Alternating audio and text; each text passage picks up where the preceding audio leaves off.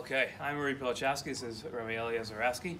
We're in Mitzvah Yericho, and we are about to start. Well, we've already started the Shemittah year, and now we have a couple of questions, practical questions about what we can do. Here is my lemon tree and my clementina tree, and these are trees that have started to grow before Shemittah, and I just don't know what to do with them.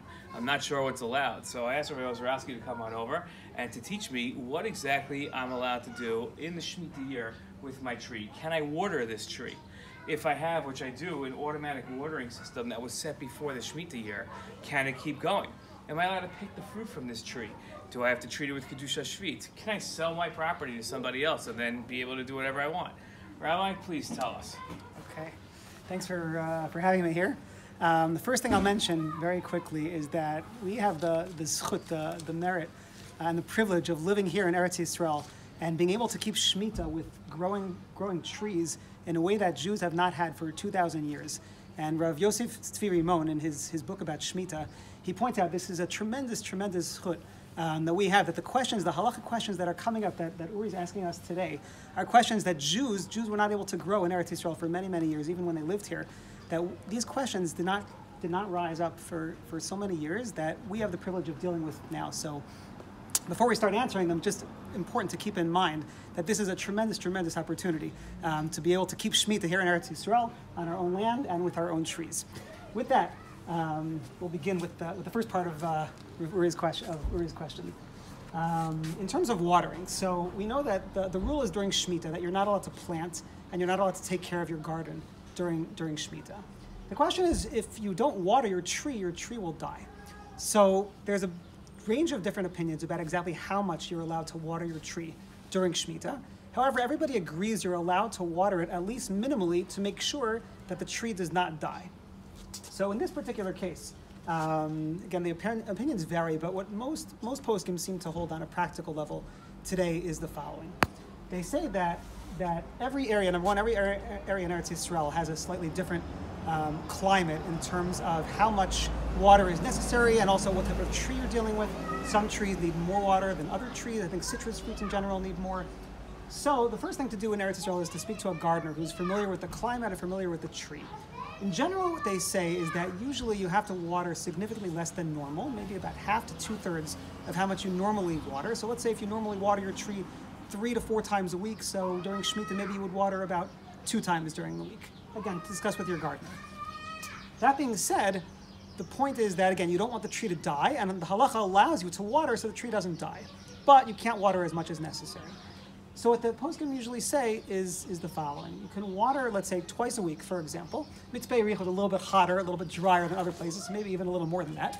But what you can do is if you're watering in, let's say with a system like this, you can see the sprinkler system here, the hose that goes in. If you just put it in and turn it on, so what you can do is water, let's say you're twice a week, or however many times a week that you're doing, a little less than usual. But at the same time, once it's already on, you're not obligated to turn it off. Meaning that, let's say normally you water 4 times a week, now you water twice a week. But if you normally water for, let's say, 40 minutes, for 30 minutes, so during Shemittah, many poskim hold you can water for 45 minutes. So that way it's not going to die and you're able to get as much water as it needs, but maybe not in the normal way. So that's part one. Number 2, Uri asked about a timer system. Let's say you set a timer on your watering system before Shemittah. So can you do that and water normally? And the answer is, as everything else, is a machloket. It's a dispute among the poskim, the Jewish decisors of law, but many poskim say, including Rav Rimon and many others say, that because you're dealing with something which you didn't do during Shemittah, you're not allowed to plant, you're not allowed to do a lot of other gardening activities. But in this case, your watering is not happening during Shemittah itself. All you did was set the timer before Shemittah began. So if you did that, so then many poskim say that you can actually set it to go normally. So if you normally water 4 times a week for however many minutes, you'd be allowed, according to this, to do that also before Shemittah and let it run for the whole year. However, the only caveat is that during the winter time, in many places, it rains a lot. Now, here in Mitzvah Yericho, it doesn't rain quite as much, but here also, hopefully, we hope it's going to rain. So what's going to happen is if you don't change your timer is that you're going to end up using a lot of water during the winter time when it's also raining, and you also have your timer with your sprinkler system running. So if that doesn't bother you for any reason, so that's perfectly fine according to many poskim, no problem. For those that don't want to do that and they would prefer to turn off their timer system during the winter when not as much watering is necessary. So then you have a question if you want to turn it back on later. And that's another machloket in the poskim, whether you're allowed to do that or not. Some people say that it's better not to do that, and if you're going to turn it on afterwards, you should follow the rules I mentioned before, which is basically cut it down for less times per week, maybe a little more time for each watering session, but you'd have to follow the regular rules for Shemitah. Others say, well, no, if you set the system again on a timer like you did before, so you can set it once again to do it normally. And Rav Rimon suggests in this case, because it's not so clear, maybe it's better to get a non-Jew to do that for you. So that's in terms of the watering.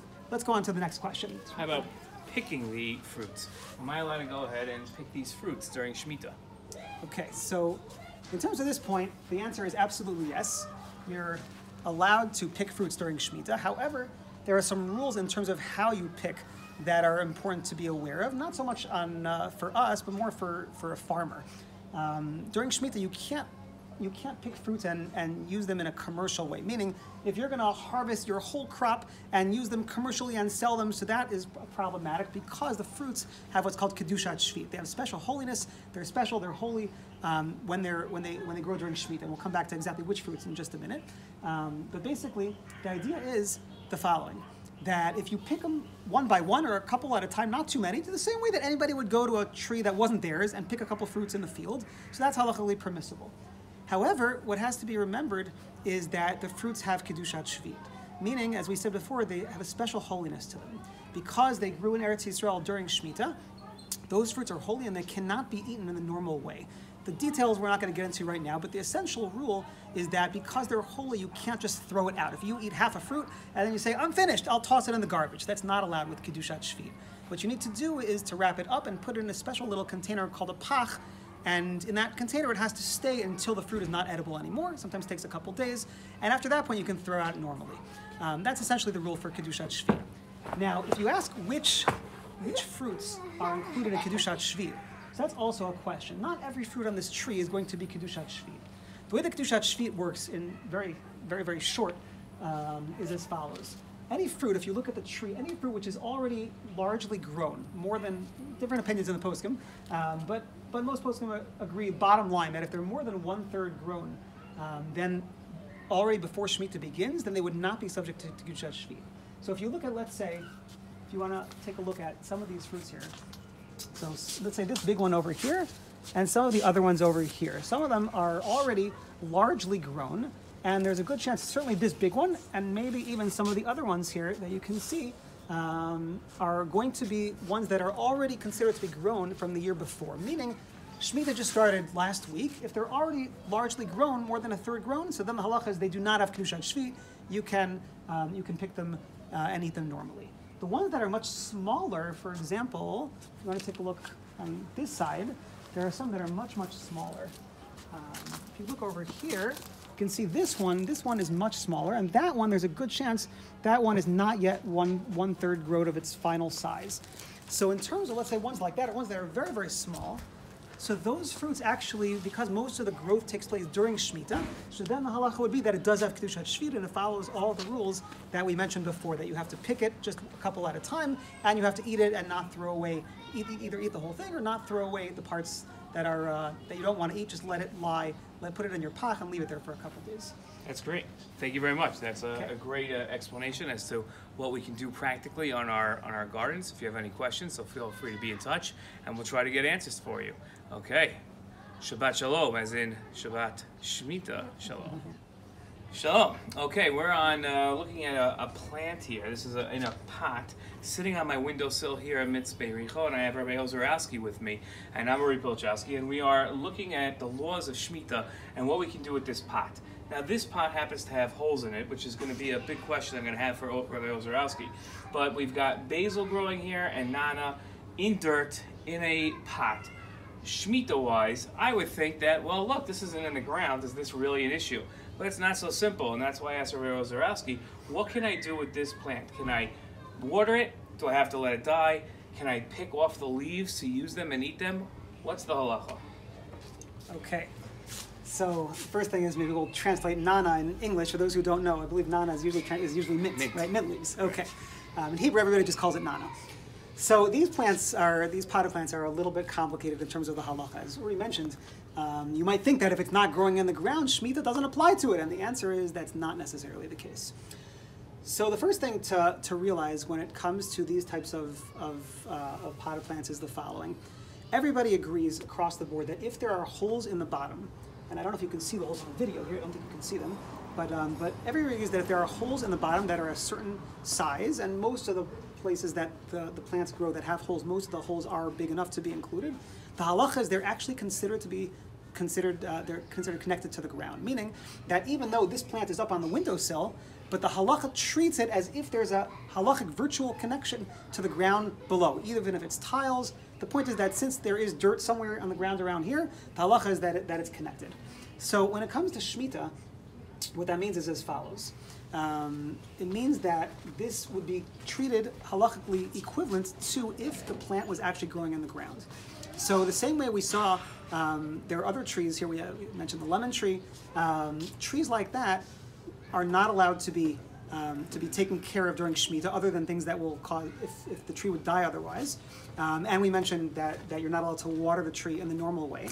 So in most cases of these potted plants, the same rules will apply. That in terms of watering, you can't water however much you want. You have to water based on the regular rules of Shemittah, which would mean if it normally needs, let's say, 3 times a week, so you cut it down to 1 or 2 times a week for, again, however much time is necessary, you would be allowed to do according to many opinions, but you can't water it as much as normal. You'd have to water closer to the bare minimum. Now, there are some other things to be aware of here. In terms of watering, there are some cases where, according to some opinions, it might be permitted to water it normally. In this particular case, because there's a roof on top of the windowsill, so many poskim say if there's a roof that's there, so then halachically it's considered to be as if it's growing inside. Now others disagree. Others say that that's not necessarily the case. There has to be a wall. It has to be, let's say, a wall of about 100 centimeters, or 80 to 100 centimeters high over here. But some poskim say even if there's just a roof on top, then halachically that's treated as if it was inside. And if you have a potted plant inside the house, so then already some poskim say that's different. The whole question of planting and watering, all those things for Shemittah is outside. But if it's inside, some poskim say it's not included, you can water normally. So in this case, one could argue that maybe because of the roof of the windowsill here, maybe you would be allowed to water it normally. However, because as we mentioned before, there are holes in the bottom, so the poskim generally say if there are holes in the bottom, that would not work. The only case that would work, again, without getting into too many details here, is if you have a roof on top, and there is no holes on the bottom, and let's say you put, let's say, a plate of some sort, there's not a ceramic plate, but some other type of plate underneath here that would block the roots from coming out to go any farther than that. And one other point, in this case we don't have it, but if, let's say, all the parts of the plant don't come out, they stay inside here. So if you have the combination of those things together, so then some poskim say that in that case you would be allowed to water normally. But because it doesn't always happen, and because the rules are a little bit complex, the generally accepted halachic guideline is not to water these types of plants if they're outside in a normal way, but rather to water them less. Again, if they're inside, so many poskim say if it's inside and you have a plate underneath, many poskim say you can water that normally. But again, there are different opinions, so we won't go into details right now. The other point that Uri asked about that we'll discuss is the question about eating them. So these plants, as you mentioned, are basil and mint. Those are generally used for spices. Am I correct? Yeah, right. But I mean, you could put them in tea and drink them. Okay, right. So that's part of the question. Do these plants have kedushat shvit? Now, if they have kedushat shvit, so then that's going to be the same status as a fruit, which means if you pick it, so then halachically it might be subject to kedushat shvit. You have to then dispose of it only in the normal, in the special way. You can't just throw it in the garbage or pour it out in the sink. You'd have to basically save it in a way before it spoils or before it rots. So in this particular case, what the poskim say is that if it's going to be used for food, meaning if you're going to take let's say the mint and put it in your tea, so then the halacha would be that it's actually considered kedushat shvit. If it would be used for other purposes, not for food, so then you would be allowed to pick it, but it would not necessarily have kedushat shvit. Again, that's different than a fruit because a fruit is generally assumed to be used for food, even if you don't. That's separate. But this type of thing, because spices are not always only used for food, if they're used in that way, even just for flavoring, then the status is they have kedushat shvit. As opposed to a fruit, the status of these types of things is that they're more considered to be like vegetables, in which case it depends on when you pick them. Meaning if you pick it during the Shemitah year, and then you want to use it for your tea or for some other type of flavoring like that in food, so then the halacha would be that it does have Kedushat Shvit, and then it means that your tea or your other drink that you put it in also has Kedushat Shvit, which means you should drink the whole thing up. And if you don't drink the whole thing up, you have to make sure to leave it out until it is not good anymore a couple days later, and then you can take it normally, or you can pour it in a bag. If you pour it in, let's say, 1 or 2 bags and keep it from spilling out, then maybe also you can get rid of it afterwards. That's it. Okay. Rabbi, thank you very, very much for your help, and this is great. Okay, and you should have a Shabbat Shalom, as in a Shemitah Shabbat Shalom.